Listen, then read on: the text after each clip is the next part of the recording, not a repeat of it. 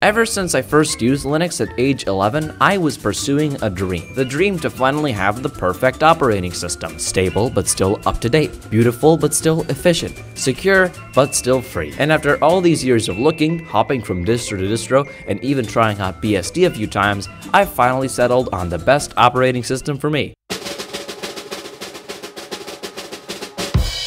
macOS. Installing macOS. When I first booted up macOS on my machine, I was dumbfounded by how easy and simple the install process was. All I had to do was download the image off the internet, partition my USB with a master boot record scheme and FAT32 boot partition, and a completely separate partition for the OS image itself, insert the Clover EFI files I downloaded off a GitHub page I couldn't read into my boot directory, use said Clover bootloader to boot up into the macOS installer, run through the installation process, then unmount the USB drive, install the bootloader files into the specific EFI directory in the macOS, and there! A simple install process for a fully functioning macOS system.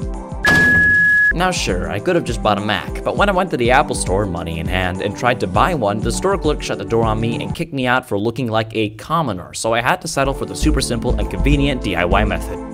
Software. As mentioned previously, macOS is the culmination of my lifelong search for the perfect operating system. It's Unix-like, in fact based off FreeBSD, which means it's closer to the original Unix than any Linux distro out there. Not that it matters because all I use it for is browsing Facebook. The core appeal of any operating system is the package management, or in some cases, lack thereof. macOS is the ingenious solution of including a graphical package manager, but also having most of the actually good programs be available on separate websites as downloadable installers. This hybrid approach ensures that all the positives of package management and decentralized installers are present in the OS, along with all the negatives. When it comes to supported software, it's essentially the same library of programs as Windows, except with one rule: no fun. Games and other programs that may contain trace amounts of fun are strictly disallowed from being available from macOS. All exceptions to this rule are fake and you're just making them up. La la la la la. The focus on professional, enterprise business software allows macOS to become the ultimate environment for workloads such as video editing, music production, photo editing, and everything else your 10th grade art teacher pretends to be qualified for. I personally gained an Adobe addiction after installing macOS. Now the only programs I use are Adobe programs. I'm not kidding, this script is being written in Adobe Story. As I've said in all my videos regarding Adobe, they make the best, most reliable, stable, fast, efficient, and well-designed professional software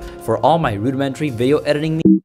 Of course, Apple has its own offerings for software. In fact, macOS by default includes all the professional software you'll ever need for amateur workloads. GarageBand, iMovie, iWork, iPDF, iTunes, iSkype, iSettings, iBrowser, iFile Explorer. They're all quality, well-designed programs. The only issue is every time I try to add more, it keeps asking me for this weird abstract code called a credit card information security. Now we can't talk about macOS without mentioning the outstanding security measures and how Mac can never be exploited. Well, at least next time let me finish the sentence. Well, at least I can't get viruses running macOS. Oh wait, what's this? Conclusion. Well, it appears my new macOS installation has already been annexed by some cleaner virus. How excellent. The robot says to submit to the glory of macOS, but I refuse. You know, after reflecting upon everything I've done in this operating system, none of it was any special or unique. If I wanted system stability, I could just use Debian. If I wanted a massive software library, I could just use Windows. And if I wanted a Unix-like operating system, then I could just use my next favorite operating system, OpenBSD. Thanks for watching this April Fool's video. It's a bit different from what I regularly do on this channel. It's scripted, and I don't really script stuff most of the time, so I don't know. It's fun to make. Yeah.